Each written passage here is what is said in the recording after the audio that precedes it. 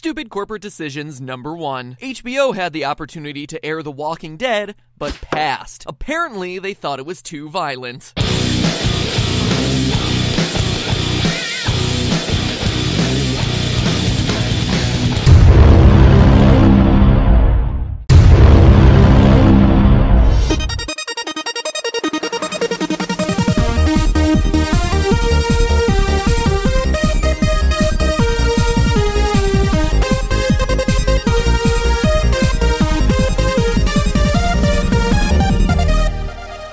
Hello, Internet! Welcome to Film Theory, where we always recommend the double tap. So let's talk The Walking Dead. In a world where zombies are everywhere, AMC's The Walking Dead is the big boy on the playground. The most popular piece of zombie-related media in the last decade. Except not. They're not zombies, they're walkers. Walker.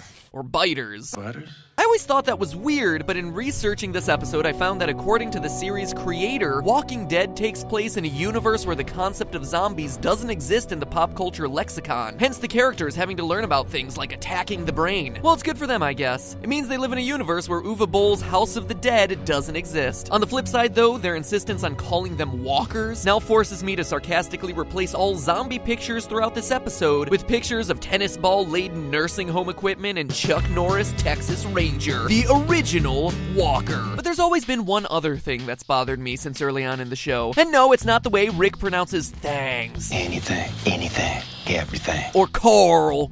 It's the fact that by the end of Season 1, all of our main characters are killing machines. Deadly warriors who are always on high alert because if they let their guard down for a second, they could be mincemeat for some zombified or biter-ified creature. They've survived this long because, well, survival is their talent. But despite all of this, zombies still somehow are able to sneak up on them. Regularly. That is absurd. These are zombies, not Solid Snake. But it did get me thinking. Our heroes can't seriously be snuck up on that often, can they? How can they be so simultaneously badass, yet still get into these absurd situations with walkers that move at a snail's pace, sneaking up and surprising them? Is it just some lazy writing? An easy way to create tension where realistically there probably shouldn't be any? Probably yes. But here on Film Theory, we try to explain away those logical inconsistencies with the help of science. And today, loyal theorists, I think there's actually something very wrong with our lovable ragtag motley crew of survivors. Something with a perfectly sound scientific explanation. I think they're all losing their hearing. Now, I get it. That's a bit of a weird thing to say, right? Hearing loss? Well, first, let me explain how noise-induced hearing loss works. It should come as no surprise, but very loud sounds can damage the internal workings of the ear. Sound is measured in decibels, and generally speaking, anything below 75 decibels is safe to hear pretty much constantly. However, once you start getting above 85 decibels, you get into the range where the sound you hear can potentially damage one's hearing and cause permanent hearing loss. Once you get over 120 decibels, you actually start to feel pain. The louder the sound, the shorter amount of time it takes to do the damage. Now, that 85 decibel threshold of danger might sound like it's a really high number, but it's not. A normal conversation is usually around 60 decibels. Heavy city traffic is 85. Markiplier's reaction to a FNAF jump scare? Probably around 100 depending on the volume of your headphones. A passing motorcycle, a concert, your MP3 player at max volume, all well above 85. And the decibel recording system is weighted in a pretty unique way, so that in that last example, an iPod turned up all the way actually averages at roughly 105 decibels, which would be 100 times more intense than a sound at 85 decibels. So that's all well and good, but how does it all work? Well, when a noise travels into the ear, it vibrates the eardrum and several tiny bones, which amplify the sound as it enters the inner ear, otherwise known as the cochlea. Here, small hairs are attached to nerve cells. These hairs ride the waves of these vibrations, creating electrical signals that travel from our auditory nerves into the brain. We are then able to translate the signals into sounds we can recognize and understand. The sheer force of the vibrations created by sounds louder than 85 dB run the risk of destroying these little hairs, and once they're damaged or destroyed, they don't grow back. The hearing loss is permanent. So what does any of this have to do do with The Walking Dead? Well, consider this. Guns are loud. Incredibly loud, and the survivors often shoot them in positions where the guns are right next to their ears, oftentimes in firing squad formation or right next to their faces. Just watch a Rick Grimes kill compilation. It's incredible. Up through March of this year, Rick alone had killed 154 things throughout the 5 seasons, humans and walkers alike, and the vast majority of those are gun kills, with Rick firing wildly into crowds of zombies like it's Left 4 Dead. So those are bad enough, but then there are the creative kills where the gun is right up against the ear. Like in Season 2, when Rick gets stuck under 2 walkers he just killed and has to do this cool move where he shoots a walker through the mouth of another walker. The gun is inches from his ear. They actually play with the idea of the sound of guns hurting your ears in Season 4 when Rick headbutts a man holding a gun to his head. The man fires the gun by accident right next to Rick's ear, and Rick hears ringing for several seconds. But this, I think, is my favorite, where Rick literally turns his ear into the gun before he shoots it. Look, Andrew Lincoln, I get it. I know you're conveying some painful emotions here, but your character is going to be dealing with some painful emotional ear damage when you do that. Again, there are more instances of this than would be interesting to count in this video, but you can already start to see how the survivors are putting their hearing in danger. But just how far gone are they? Let's find out.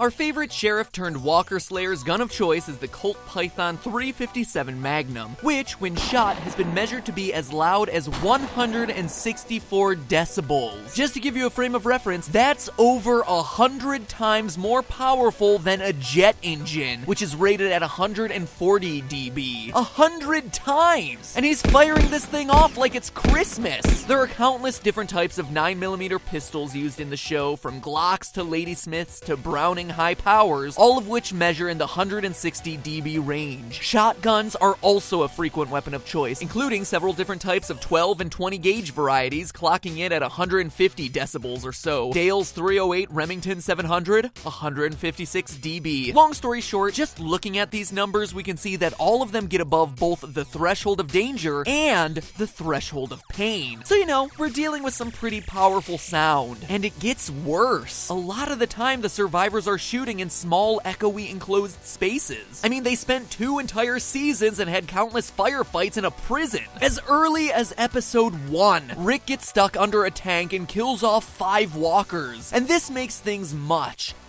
worse for them. You see, sound acts as a wave and can bounce off of walls, creating echoes. That's why I record these episodes in my closet. The clothes absorb sound, so it sounds like I'm right up against you and talking into your ear. Can you hear me now? I'm talking up into your ear. I love you, I love you, I love you. I'm getting all up in you right now. But without any padding to absorb the sound, it bounces until it eventually dissipates. With each bounce, those tiny hairs in your ears are getting smacked with another wave. And when you're dealing with sounds as loud as gunshots, each of those waves is creating huge amounts of damage. Sure, when a sound echoes, it generally tends to become about 40% weaker. But at this high of dB level in such close proximity to your ears, it's gonna be very, very bad for our survivors' hearing. Like, say, that tank I mentioned. It's very likely that Rick would have had his hearing permanently damaged in the first hours of the series when he killed the walkers under the tank and in the tank with him. Sure, they do show Rick in pain after the encounter, the sound of the gunshot completely disorienting him, but then they promptly forget about this and have him talk on a walkie-talkie a couple seconds later. This is something that happens time and time and time again on this series, and sound damage has a cumulative effect. Well, one bad blast can have you lose your hearing permanently. See also Archer and his tinnitus.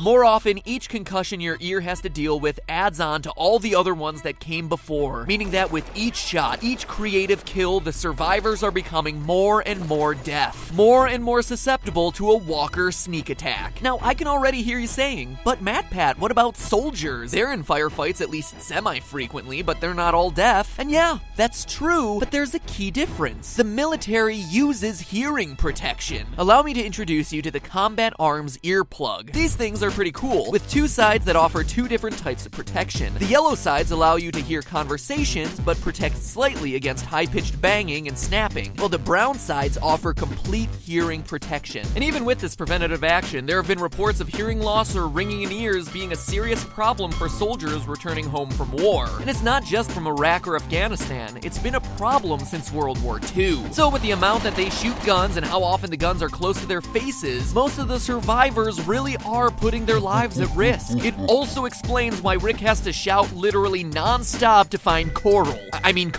But there's one more cool part to this theory, Daryl and Michonne. Since they were introduced, these characters have been fan favorites, mostly because of their really cool weapons of choice, the crossbow and the katana. But now you have another reason to respect these machines of Walker Death. Not only are they super effective and reusable weapons, but they're also practically silent, which means they're gonna be a lot more effective in the series for a lot longer. Daryl isn't deadly simply because of his aim and tracking skills, it's because he's protecting one of his most valuable survival senses, his hearing. Okay, yeah, sure, he rides around on a motorcycle, which is above the threshold of danger, but no one's perfect, okay? In a post-apocalypse, you gotta do what you gotta do. Long story short, with how much they shoot guns and how often they're in enclosed spaces while shooting, I'm surprised that any characters on the show can hear anything anymore, let alone all the loud, sputtering zombies that seem to sneak up with them with remarkable ease. I guess the survivors of The Walking Dead should more accurately be called The Walking Death. But hey, that's just a theory. A film theory. And cut. Attention anime fans, today we're taking a poll. Which series would you like to see covered on a future episode of Film Theory? Full Metal Alchemist or Sword Art Online? Click on one to choose to cast your vote. In the meantime though, if you watch The Walking Dead, you must like zombies. If so, check out my video on history's most famous zombie, Frankenstein's monster, and how Dr. Frankenstein could indeed bring the dead back to life using modern science by clicking right here. And really, that's about it. So now if you'll excuse me, I've gotta go, work on my next theory. Yeah, we're tackling that one. Get ready.